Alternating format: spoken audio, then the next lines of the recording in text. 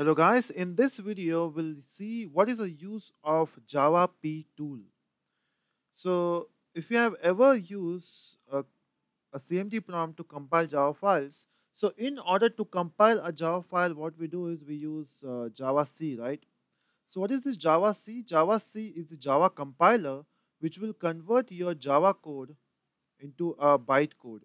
So let's say if I have a file called as abc.java, just to verify if this file I have here. Okay, so I already have a file which is abc.java here.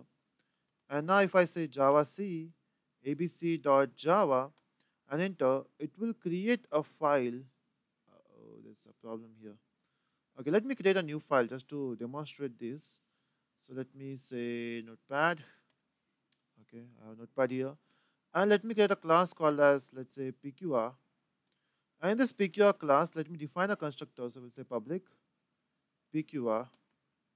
Okay, and then we'll say nothing, just a blank thing, or just we'll print something. So we'll say system dot out dot println, and here let me print hello. Let me define some variables also. We'll say int I, and a blank method will say public void show. Nothing will be defined here, just empty braces. So I have this class, and let me save this class in again E drive in Java codes, and let me name this as pqr.java. Okay, and just to make it, I'll make it public. Save. Now, so I got this class in which I have a constructor and a method which is show. That's it, nothing else. And in this pqr, what I'm doing is I'm just printing a statement which is hello. It has a variable. Now, so once you say this, let me say dir. So you can see we have a file which is pqr here. Okay, pqr.java. Now, in order to compile it, so we'll say pqr.java. So java c space pqr.java. When I say enter, so it is compiled, right? So once you compile this file, it will create a .java file, a .class file. So in order to convert from .java to .class file, we use java c. Okay, so that means we can fetch the class file from Java file using java c.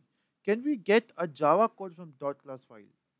There have been a lot of debate that some people say you can't because you cannot convert a byte code into a Java code. That's the security we get. But some people says no, we can get the byte code or the Java code from byte code. They say it is possible with the help of Java P command. Now, question is, what is Java P? So Java P is basically used to get the structure of your class. It will not give you the exact code. It will just give the structure. Okay, so when you say you can't retrieve the Java code from the class file, you're right. But if you say you can get the the Java file from the class file, again you're right. It's because you're not getting the exact data, but you're getting the structure. What I mean by that is, if I say Java P space the file name which is pqr, and if I say enter, so you can see it is giving me the structure. I have a class public, class pqr, it has a variable int I, it has a constructor and a method. No definition, just the structure. Okay, and that's the advantage of this Java P command. So, do we only get the user-defined classes? We can also get the structure of pre-built classes, like we have object class.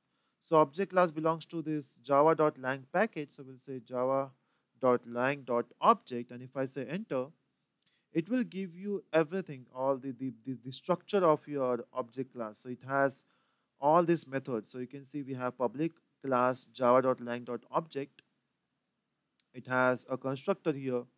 It has a method get class hash code equal. So it has lots of methods.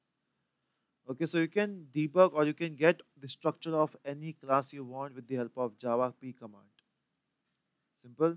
So we use Java C to compile from a Java file to class file, and we use Java P to get the structure of your code from the .class file. So that's it from this video. So I hope you got the idea about Java P. Thanks for watching, and do subscribe for the further videos.